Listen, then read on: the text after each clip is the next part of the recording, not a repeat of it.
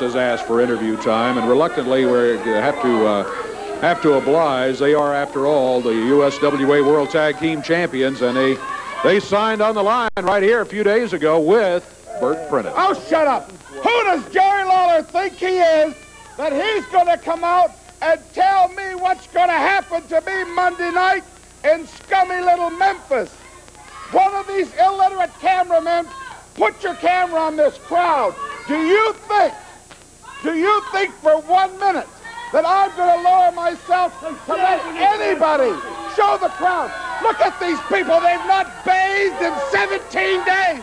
They're not going to touch me. They're not going to rat me in nothing. Eddie Marlin, you're getting a call from my attorney as soon as this show's over. It's a sad day when the king of wrestling and that fat little punk Koko Ware talk about me being overweight. Koko Ware has gained 300 pounds in the last 7 weeks. You got to come out here. It's a sad day. You're going to cry and make excuses when you've been beat by the greatest team in professional wrestling. Simply Divine simply embarrassed you last Monday night, and now you want to come back. You shouldn't even have a rematch, and you're scared of me. You better be scared. You better be afraid of these gorgeous bodies standing here. Remember, Houdini has nothing on me. Doll Man, tell them how it is.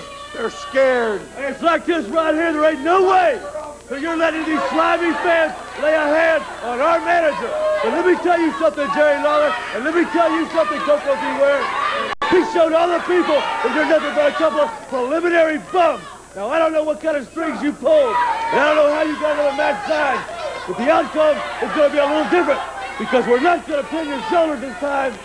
This time, we're going to make you quit. Right there, in front of all your idiot fans, we're going to show you who is the real trash of Memphis. Well, you pretty much heard it.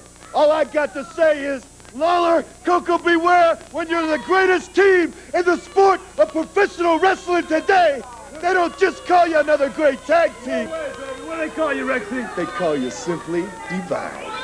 Because they are Simply Divine. Go destroy these punks. We got a list of Lawler and Ware in here.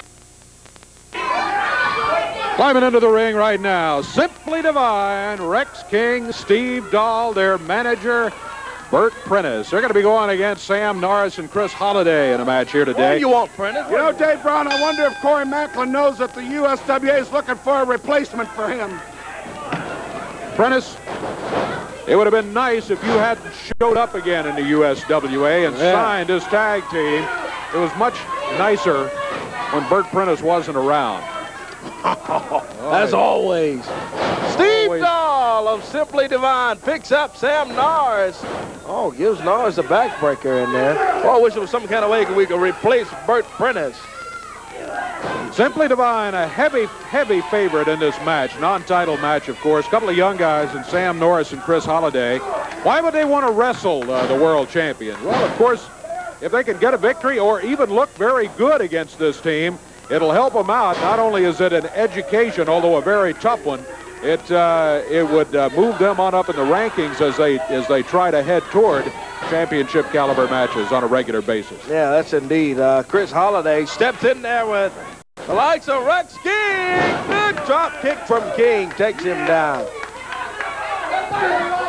Oh, it's not Jerry Lawler. Yeah, Prentice using that substitution, mental substitution there is quite wrong. That is no comparison with Jerry Lawler or Jeff Jarrett or Koko Ware or anybody else. Big forearm from Rex King takes Sam Norris down. Tag Steve Dahl.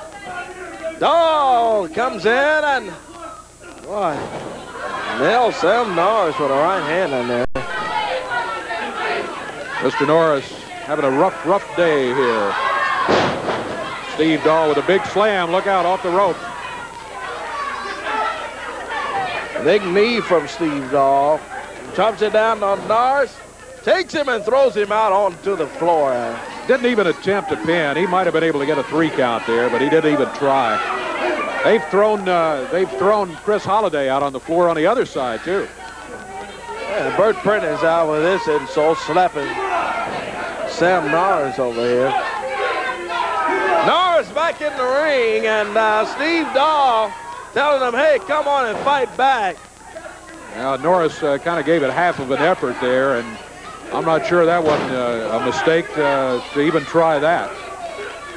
Boy, Steve Dahl just looking for an excuse, trying to give himself an excuse to beat up on Chris Norris.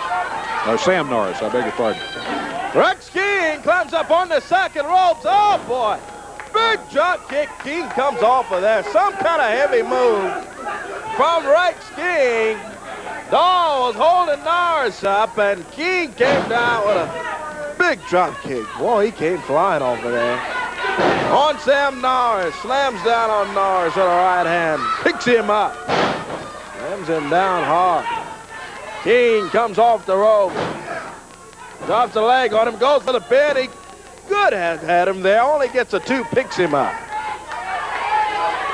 Insulting Sam Norris. Now that's what Rex King is doing. Had him pinned. Oh, boy. Reverse neck breaker on Norris. Takes Sam down. And Rex King and Steve Dahl put the boot to the neck. Koko Ware today. Well, I bet you won't have to wait long to get a match with Jerry Lawler and Koko Ware, or the King's going to be looking for you somewhere down the pike. I guarantee you that, Bert Prentice. And not only that, he doesn't have to beg for one either, because the King and the Birdman are looking for him. Look at that. 2, and Dahl picks him up. Yep, refusing to go for the count of 3. Boot right to the face of Sam Norris. And Steve Dahl slams him over to his corner, grabs Chris Holliday, flips Holliday over the top ropes, sets him up, and drop kicks Chris down. Well, that standing drop kick, he just picks those feet straight up off the floor, off the mat, and just knocks his opponent down all the way across the ring. Simply Divine come down on Chris Holliday, slams him right into the mat face first, and Rex King picks him up. Oh, look at this. Tag in and out from Simply Divine. Could have had about one about 2 minutes ago, this King and Dahl. Dahl setting up Chris Holliday. Rex King comes off on top of him.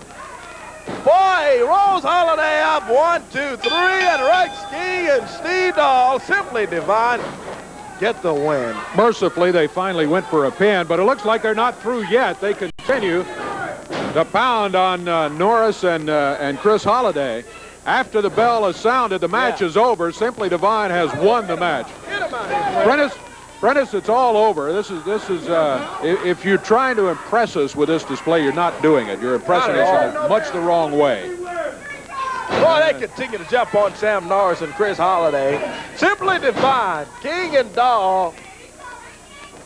Oh, boy. Bert Prentice, happy as he can be. He has the World Tag titles on his arm. He is just allowing the team of Rex King and Steve Dahl to continue to beat up on these 2 young guys. Hey, Koko Ware came in with a rope. Oh, look at this! Oh, he's got Steve Dahl, the King, in the ring.